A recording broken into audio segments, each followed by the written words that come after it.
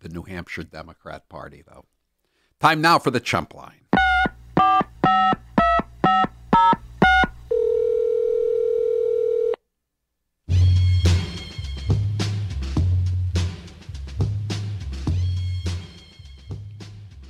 If you're planning on protesting Georgia's voting laws during the All-Star game, the DNC is providing bus service from all major hotels to the stadium. This service is free, however, photo ID is required.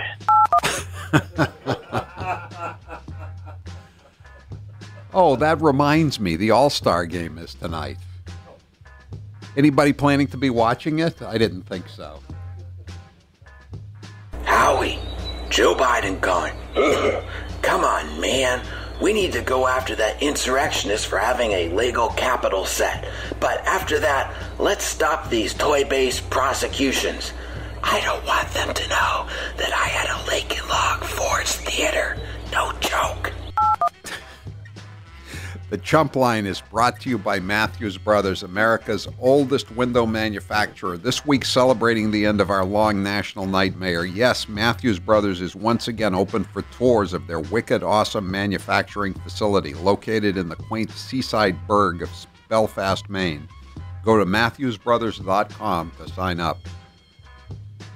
I just wanted to let you know that after I copied my ID at Kinko's, then I bought a stereo at Tweeter, a TV at Fredder, underwear at Bradley's, and last but not least, a can of propane at Caldor. I personally, as a youth, preferred to go to Zayre's. Remember Zayre's? Yeah, one of the reps was making sport of Kamala Harris, talking about having to go to Kinko's to make a copy of your photo ID. I'm looking around for it right here. Cut 16. The Vice President of the United States may be very interested to learn that I can confirm folks in rural Wisconsin and rural communities across the United States have running water, have electricity, and I found this new invention that I don't think was there when Vice President Biden first ran for Senate, but is available now here in rural America, and it's called a camera phone. It's amazing. It has a camera and a phone, and it can actually take a photo of an ID and can be submitted electronically. Shocking, I know. Now, it may not have come to San Francisco, so Vice President Kamala Harris may not be as familiar, but I encourage everyone to check out these new camera phones. Very good. Sometimes I like trolling. If I were a pilot on one of those Democratic planes, I would have brought him right to Cuba. Yeah. Has anyone in the Democrat leadership spoken out about Cuba and about how we're with the forces of good and we want to stop the communist dictatorship that has destroyed the island? Did you know that I was reading this today that back in the late 1950s, supposedly they were so oppressed, and they did have a dictatorship under Batista, but they had more doctors and nurses per capita than much of Europe. They had lower infant mortality rates than much of Europe. It was not an unprosperous society. It was one of the more prosperous societies in the Western Hemisphere. And the guy made the point, he said, so they could make the argument that the U.S. embargo, which is just one country, they can do business with any other country in the world, may have destroyed the economy, but they can't make the same argument with Venezuela. Venezuela has no embargo, and yet they managed to destroy their economy in 1/3 of the time it took the Castros to destroy the Cuban economy. How sad is it that Texas has gone from remember the Alamo to get me out of here, I'm scared? Yeah, I mean, you see them giving themselves pats on the back and taking victory laps for running away, and it does kind of remind you of what happened at the Alamo. Now they want to take the Alamo out of the Texas state history books, though. Hey, Howie, if they can call a mass trespassing event an insurrection, can I call the COVID lockdowns false imprisonment? I hadn't thought of that, but what else could you call it? False imprisonment. all locked up for a year. Internment. Yeah, that's another one. Email Alan saw the picture. I showed the picture of my cell phone. It's got a picture, and he said, very touching photo of Gunnar on your cell phone screen. Yeah, Gunnar was a good dog. I miss Gunnar.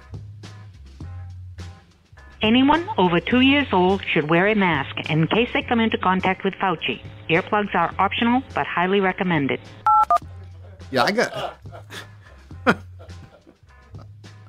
Yeah, they made... Kids, infants and young children made enough noise on the planes before the masks, didn't they? Who wanted more noise? But you got to hear this cut again. If you haven't heard it, cut 21. The children who are not able to get vaccinated because of their age should follow, their parents should follow with them, the guidelines of the CDC. That unvaccinated children of a certain age, greater than 2 years old, should be wearing masks. No doubt about that. Well, what about when your great-great-grandchildren get on the plane, Dr. Fauci? Oh, it's a private jet. That's right. I forgot. You make enough money to fly private like you're a Texas Democrat legislator. Hunter Biden was the first person to sign up for doses to doors.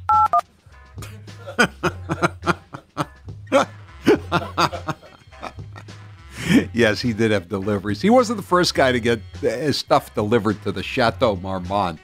But, unlike John Belushi, he came out vertical, not horizontal. A man brought a sword to a gunfight. It happened Monday after midnight. The story was lame. It didn't give his name. He was described as an Everett man. Yeah, right. Yes, a lot of people are making that mistake in these hot summer days. Well, they're not so hot around here, but they're hot in the western part of the country. They're bringing swords, knives to gunfights. Never works out well, does it? Whoa. We can't support an overthrow of Cuba. It's an island utopia where they have bread lines and don't have 23 choices of deodorant. That's a good thing. They also are replacing their aging fleet of fossil fuel powered DeSotos with green energy transportation. Donkeys. Think if the communist dictatorship is overthrown in Cuba, think about the incredible bull market there's going to be for antique automobiles in Havana. Been looking for one of those big fend cars from the 1950s, not just DeSotos.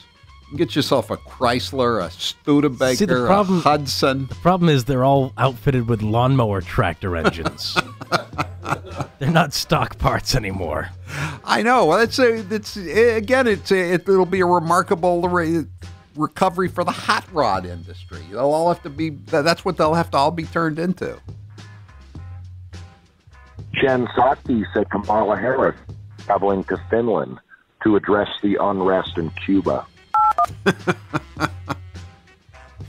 That would seem appropriate, wouldn't it?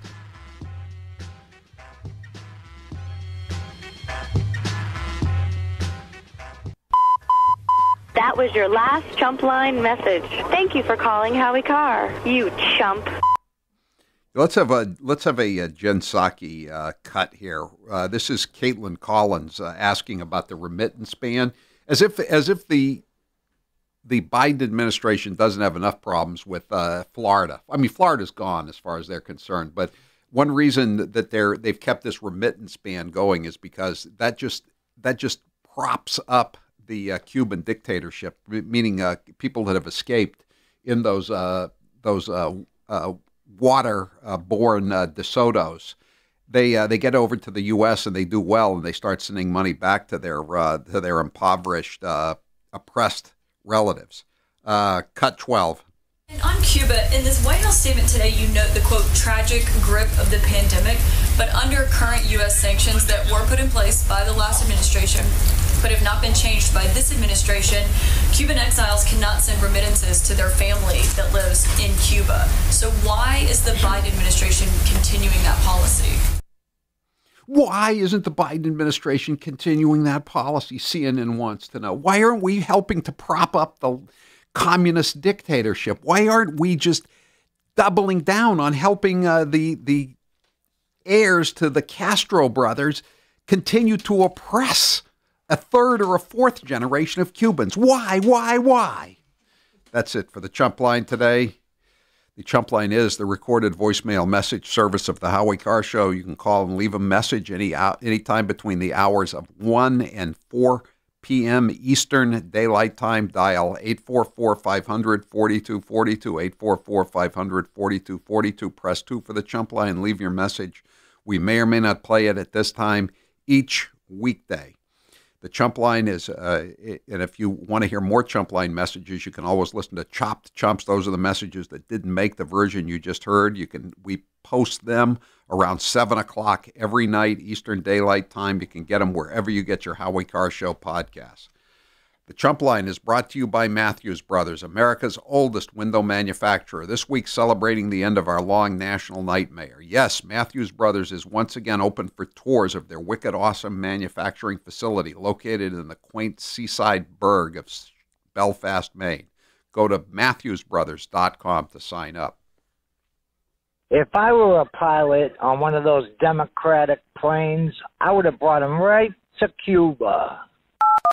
Yeah, they could have had cocktails with Angela Davis and all the rest of those runaway cop killers down there that the Castros took in.